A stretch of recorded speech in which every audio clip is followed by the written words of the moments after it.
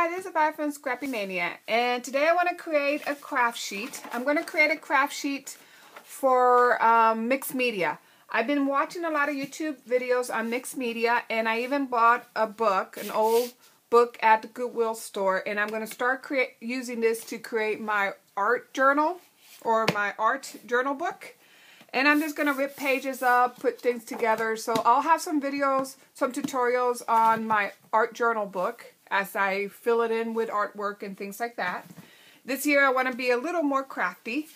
And then so I decided that I wanted to create some kind of craft sheet so that way I don't kind of get the paint and everything all over the place. I also want to create a craft sheet that has some cushion. As you can see, these craft sheets that I've purchased, I got this one, and I even have a big one that I purchased at, this one was in Amazon. It's actually a lining that, this one, you put it in your oven, and it's a lining for your oven. So, that's why I wanted to create something a little larger, and I also want to create something that has a little cushion, because as I start doing more multimedia layouts and things like that, when I do want to use a stamp, I want to be able to stamp on something that has a little cushion so I'll get better impressions. And I love these craft sheets, but my impressions sometimes don't come out that well. When I put it here and I stamp it, it doesn't really come out that well. And I constantly have to put something underneath it, a cushion, in order to get a better impression. So I thought about that, and I'm like, if I use some newspaper, so I thought maybe I can use some newspaper, create a little cushion, use these and put a lot of newspaper on here, and then take one of these plastics. I bought this plastic some time ago when I was into glimmer misting and stuff like that. So I want to go ahead and use this to put on top of the newspaper. So I have the best of both worlds. I have the resistance of craft sheet, so that way it doesn't stain my surface and I can easily clean it up. Plus I also get the cushion of like one of these. So I want to go ahead and create like a little cushion on it as well. So, and in addition to that, I want to make it a little larger than this. This is about, let's see, this is a 23 by 16. So this is a 23 by 16, which is fine. But I really want to make it a little larger so it will cover more of my mat here. So that way I don't get paint and all over on my craft mat. So I figure I got these things a long time ago. I figure if I can put two of these together, in addition to that, make it a little wider, so it'll go a little wider on top and on the bottom. I think I can use this for creating what I'm trying to create. So let's go ahead and get started. So I'm going to use this cardboard. I'm going to use some of this tape to tape the cardboard together. And of course, I'm going to use some glue in order to put down my newspaper to make it nice and thick. And then the last thing I'm going to do is I'm going to go ahead and put this over it. So hopefully it will come out. So if it comes out, you will see the video of this. If it doesn't, then I won't be uploading it. Or I might upload it, and that way you can learn from my mistake and maybe you can have a better idea of how to do stuff. So the first thing I want to do is I want to go ahead and put this down. I do want it to make sure that it fits in on this table, so I don't want to make it too large. I do have stuff over here, so I don't want to make it that too large. Okay, so now that I have everything set, what I'm going to do, I got this is my homemade decoupage, and what I'm going to do is take some of my newspaper, and let me just cut it. So I'm just going to make it that it'll be, I can manage the size of my newspaper so it's not as large. We're going to take some glue, and you don't have to go all the way to the edge because we are going to put, you'll see in a moment what I'm planning to do on the edge to make sure it stays nice and nicely put. And this homemade decoupage is just, oops, I got some on my sheet there. This homemade decoupage is just equal parts of water and glue. I'll just put a big glue up there.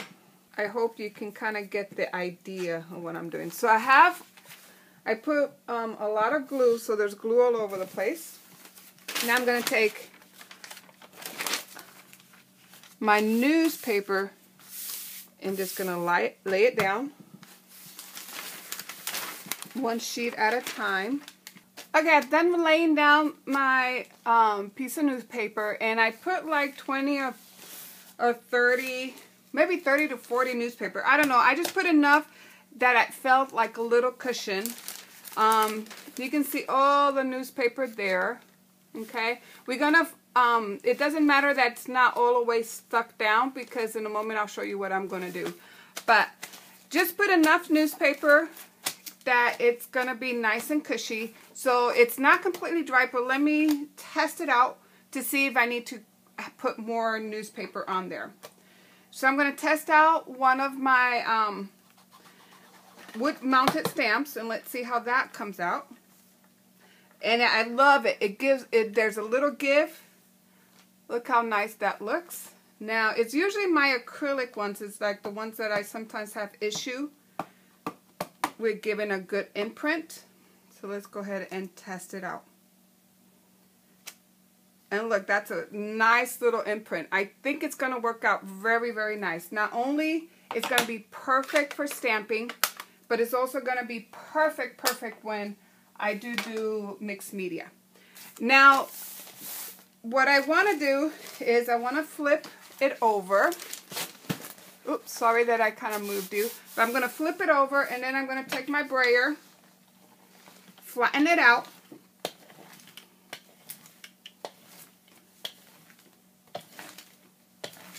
And see right here, I need to trim it out. So what I'm going to do is I'm going to trim it there.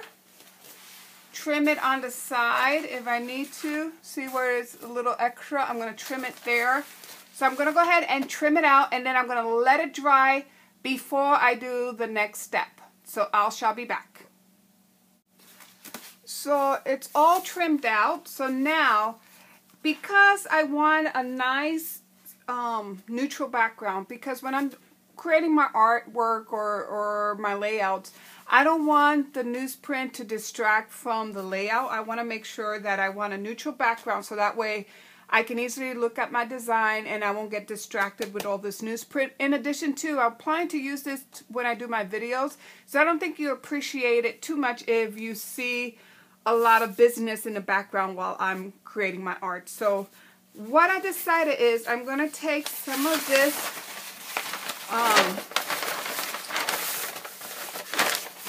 paper that I have here, and I am going to use this to neutralize the background. So I'm going to cut this to size.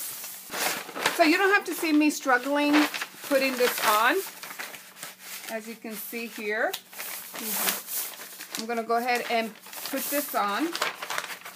I'm going to put some glue. I'm going to put this on, and then I'm going to let it dry, and I shall be back and show you the last bit of how to put. We're going to then put some tape on the edges to seal the edges after I put my my cover on it.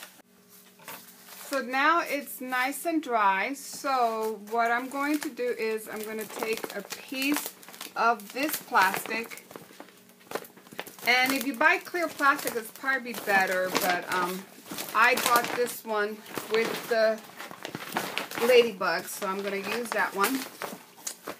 I'm going to measure it out And I am going to cut it to size, the same size as my mat.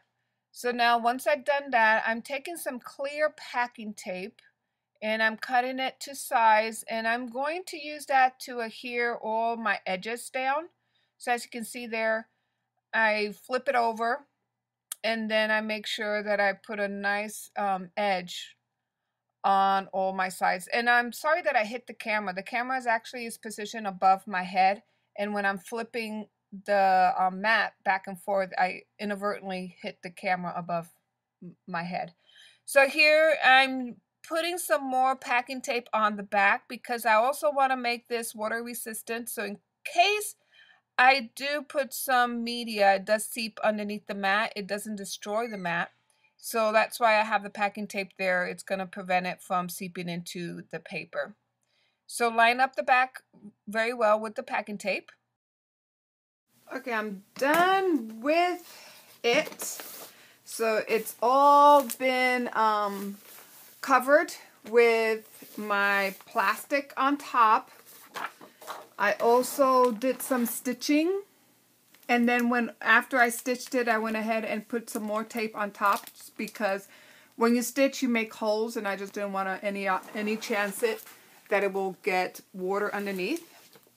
Then I put some more here, so this is just a lot of my packing tape on the back to protect it as well. So this is nice and waterproof also. And so now let's test it out. So it's nice and cushiony. It's waterproof. So let's go ahead and test it out. So I have some spritz, and see how nice it would be. I can just spritz it. Yeah, the spritz is not working, but as you can see, I can go ahead and put color on there and pick it up, no problem. So I can do that thing that Tim Holtz does, and no big deal. I can also just take some paint, put some paint there, even mix it up. That'll work wonderful. See? And in addition to that, I can go ahead and stamp. So if I want to stamp something, it's just perfect. Stamp. And then if I want to stamp this, just enough give. Perfect stamping. Each and every time. And then I just go pick the excess up. I still gonna have to use my craft mat if I'm gonna use heating, because this is heat resistant. This is not heat resistant. But other than that, most of the time it will be perfect. And then I can just take, oops, I spilled a bunch of this right here. So now, like if I'd make a mess like I did just now, I just take some Bounty or whatever I have and clean up the mess. You see there.